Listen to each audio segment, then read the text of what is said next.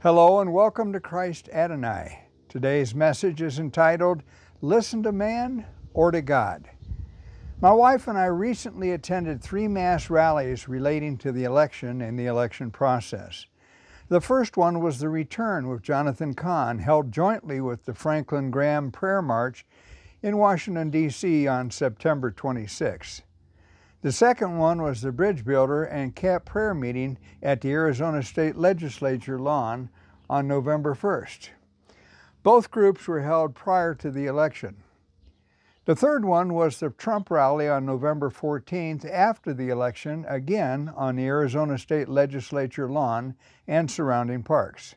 Interestingly, the Trump rally was also concurrently happening in Washington, D.C. and at most, if not all, state capital cities. All 3 events were impressive in their sizes, upwards of 200,000 for the first event, hundreds in the second event, and the third event combined in total were possibly in the millions. But numbers of attendees were not the most impressive impression on my mind and heart. True, these numbers of Americans gathering together in peaceful, focused attention have a significant impact.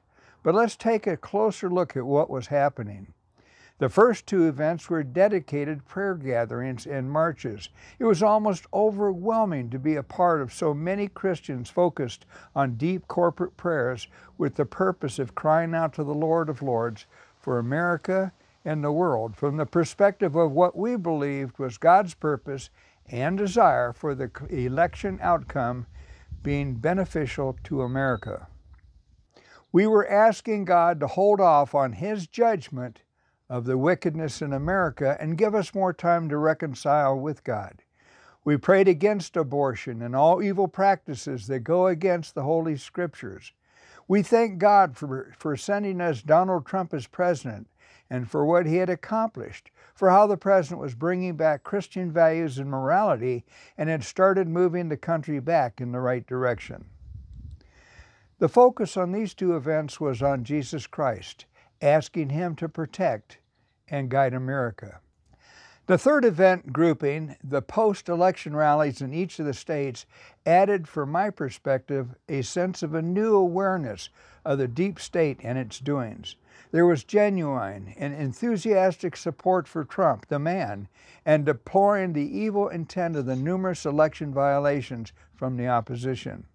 What my wife and I experienced were small clusters of Christians praying to the Lord for His intervention in the dealings of humans against humans amidst the speeches to the crowd. And there were signs, many signs, such as, "In God we trust." A major focus was on the need for fair elections and that every legal ballot would be counted and every illegal or illegitimate ballot would be thrown out, that every lawbreaker would be brought to justice, and that President Trump had our support. In the first 2 events we attended, there was a strong spiritual connection with our Lord and Savior. The last event had both a spiritual focus on the need for Christ to intervene and a physical focus on the need for change in politics and government in this country.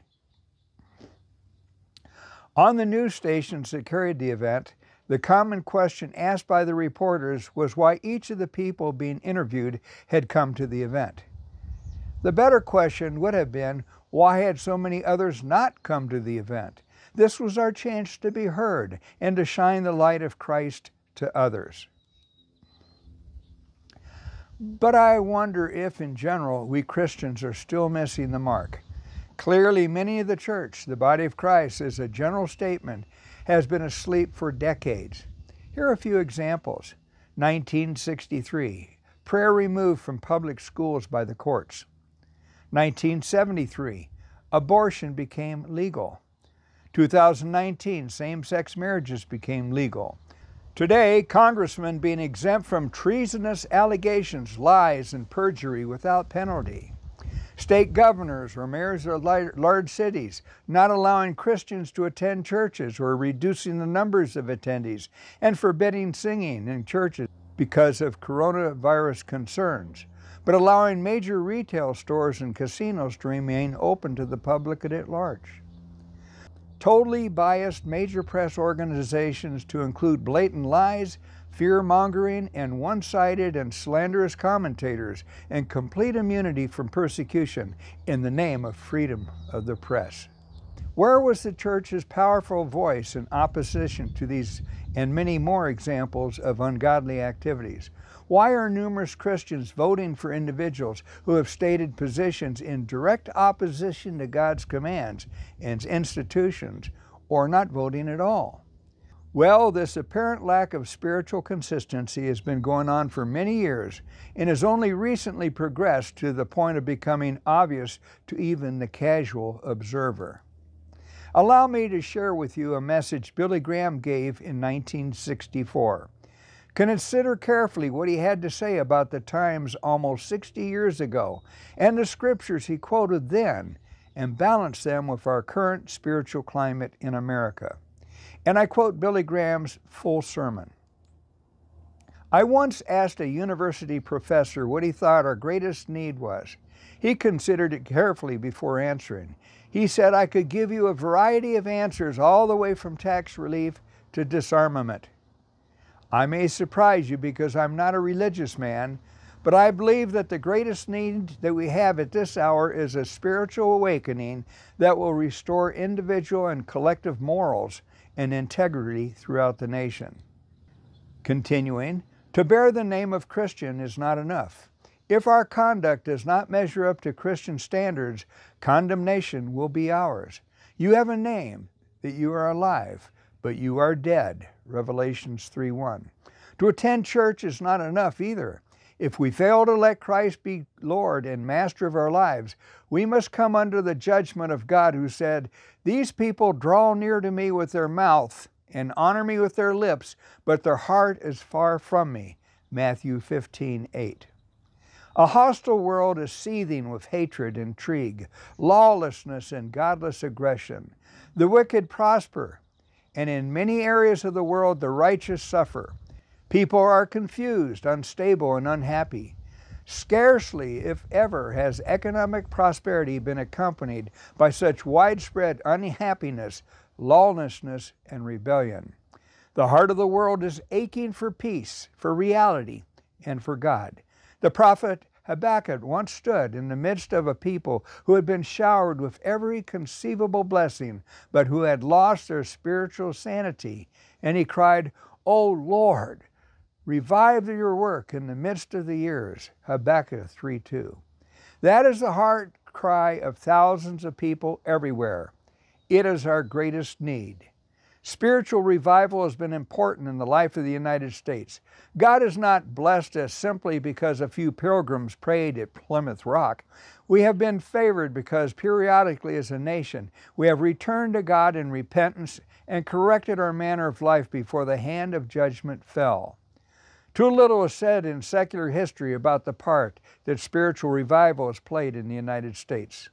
Soon after the colonists arrived, people's minds returned to gold rather than God. The country bogged down with greed, the churches were poorly attended, and the tide of atheism rushed in to fill up the vacuum left by the absence of religion. But a group of people in New England began to pray for revival.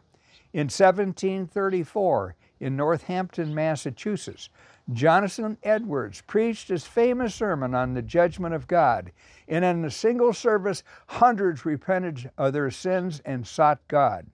People everywhere returned to Christian decency and righteous living. In a short time, nearly 1/6 of the nation's population was won to Christ. The churches were filled with devout worshipers, and revival made its impact on the social life of early America. Liquor manufacturing began in the United States. Saloons sprang up everywhere. The nation went on a colossal binge. Home life degenerated. Morals plunged. Gambling was widespread. Infidelity thrived, and corruption was prevalent in high places. But in Richmond, Virginia, prayer meetings broke out. God's people became concerned about the evil forces that were thriving to the utter peril of the nation's spiritual life. Revival fires began to burn across the land. Sobriety was restored. Homes were rebuilt, infidelity lost its grip, and thousands of lives were transformed by the power of Christ. American-based foreign missions had their birth in this awakening, and the nation was saved from a fate worse than death. In answer to the cry of His people, God revived His work in the midst of the years. Woodrow Wilson once said, "America was born a Christian nation for the purpose of exemplifying to the nations of the world the principles of righteousness found in the Word of God." John Adams, the second President of the United States, said, "The destiny of America is to carry the gospel of Jesus Christ to all men everywhere." And Franklin Roosevelt once said, "I doubt if there is any problem, social, moral, or political, that could not melt away before the fire of spiritual awakening." These are prominent leaders who have had the faculty of weighing and evaluating our needs. They put God and spiritual revival at the center where they belong. If we ever needed guidance, if we ever needed stability, if we ever needed strength, if we ever needed faith, if we ever needed integrity, if we ever needed righteousness, if we ever needed a heaven-sent revival, it is at the present hour. But how, you may ask, do we achieve renewal and revival? What are the steps to a spiritual awakening? First, there must be earnest prayer. The Bible says, "If my people are called by my name, will humble themselves and pray and seek my face and turn from their wicked ways, then I will hear from heaven and will forgive their sin and heal their land." 2 Chronicles 7:14.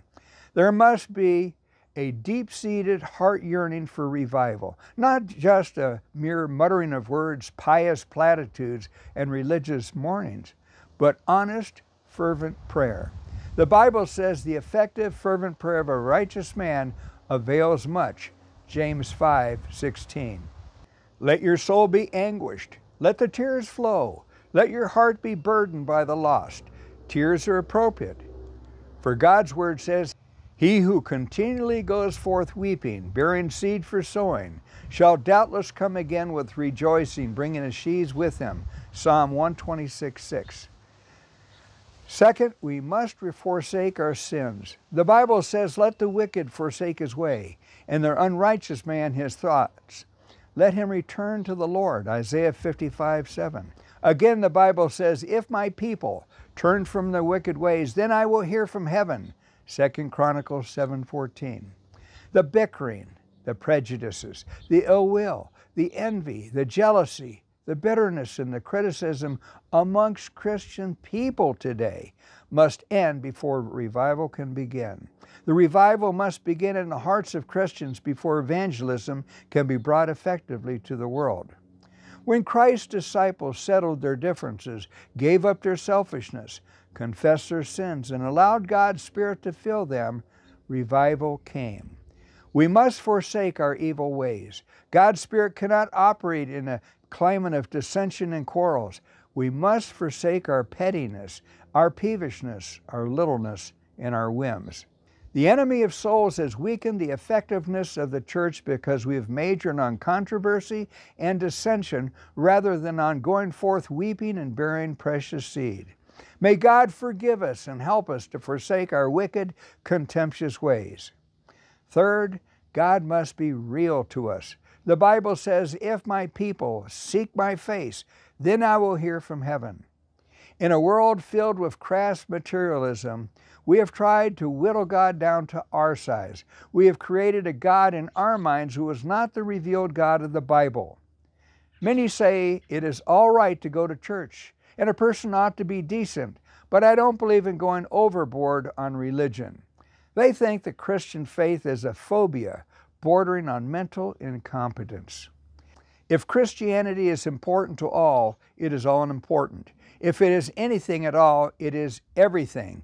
It is either the most vital thing in your life or it isn't worth bothering with.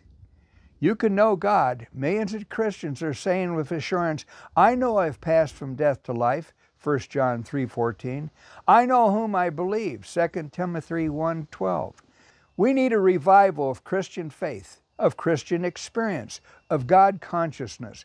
God has said, if my people seek my face, 2 Chronicles 7:14.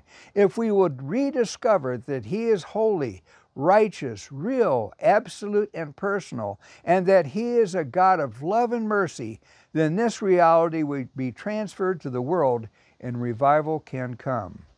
Don't give lie to the Christian faith by professing Christ without possessing Him. Don't lock the church door with the key of inconsistency and keep the lost from coming to Christ. Don't hinder revival by your unbelief and prayerlessness. Don't cheat yourself out of spiritual victory by allowing sin to imprison you. Seek God's face and turn from your wicked ways. Then He will hear from heaven. The church holds the key to revival. It is within our grasp. Will we rise to the challenge? Will we dare pay the price? The supply of heaven is adequate for the spiritually starved world. Will we fail to offer that supply? Have you accepted Christ as your Savior? If not, you will admit that deep down inside you is an emptiness that needs to be filled. Your heart yearns for peace and joy and forgiveness. There is a void that the world cannot satisfy.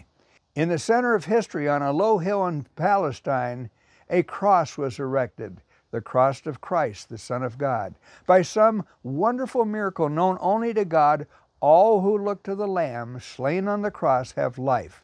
Not just the good, respectable, and decent, but the vile, the despicable, and the outcast. A thief dying with Jesus looked believingly upon Him and was assured of life everlasting. The Bible says that Jesus made peace through the blood of His cross, and that by Christ God reconciled all things to Himself. Give your life to Christ today, and may the revival that the world needs begin in you. Well, that is what Billy Graham preached in 1964, and it is just as valid to America today. I am particularly chagrined by Billy Graham's depiction of the division within the church, the body of Christ. We are more separated by the few differences in denominational doctrine than united by the overwhelming agreement to God's Word. The Holy Spirit is the authorized interpreter of the Word of God, not us. So let Him do it. We hear of pastors preaching the need for Christians to show more love and compassion for people, but not about the love of God for His people, a more worldly view of man instead of a more spiritual view of God.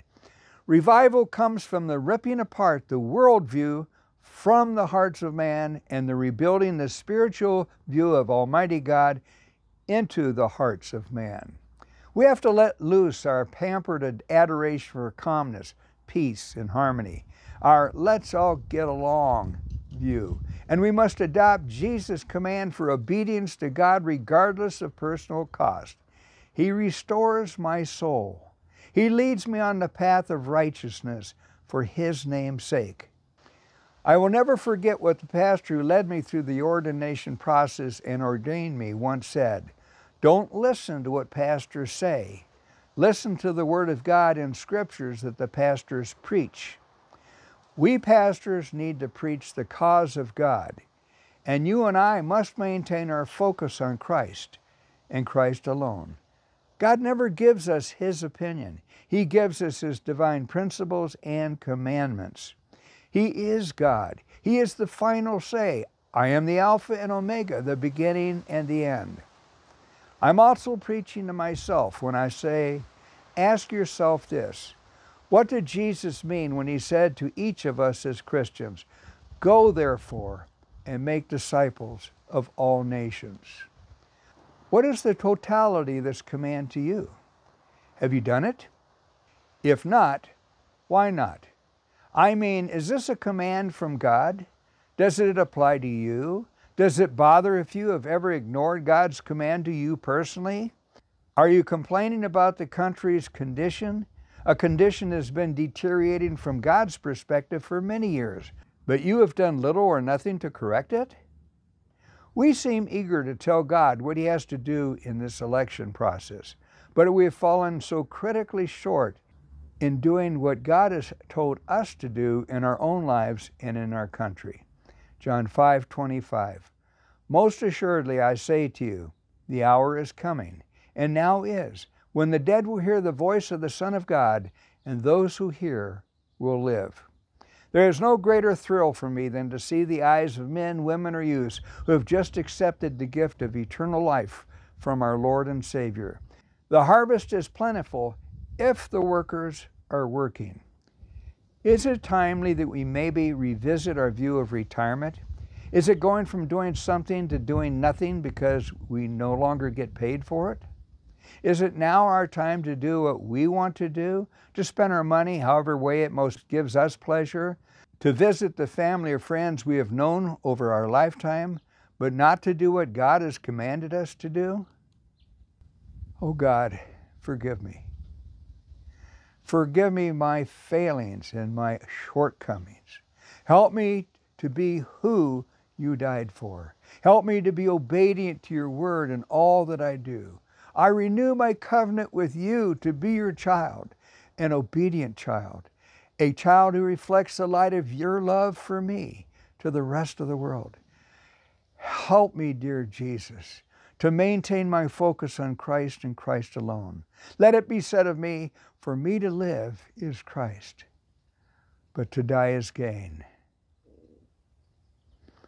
So Lord, here am I. Send me. I have died of self that you could live in me. Let's recite this song in our hearts, thinking deeply about the words the author penned.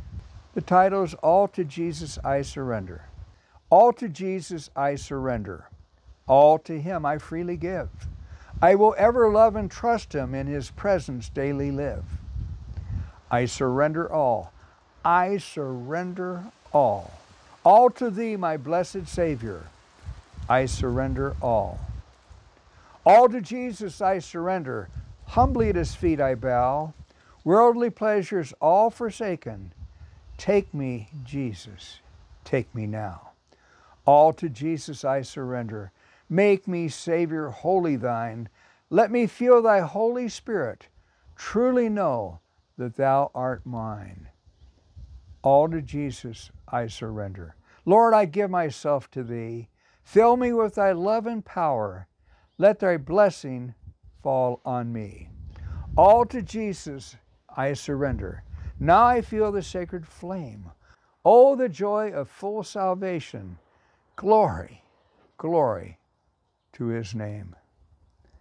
Now are we ready to be onward Christian soldiers, marching as to war with the crosses Jesus going on before? God says this, if my people who are called by my name will humble themselves and pray and seek my face and turn from their wicked ways, then I will hear from heaven and will forgive their sin and will heal their land. Billy Graham summarized by saying the steps to spiritual awakening are, there must be earnest prayer. We must forsake our sins. God must be real to us. I pray it is so. Revival in America and the world must begin with me and with you. What will be your first step in this process? What are you willing to commit to God to do? Write it out and send it to me and to someone else who can hold you accountable for doing it. Are we ready? Then let's go get them. In Jesus' name, amen. Bye for now.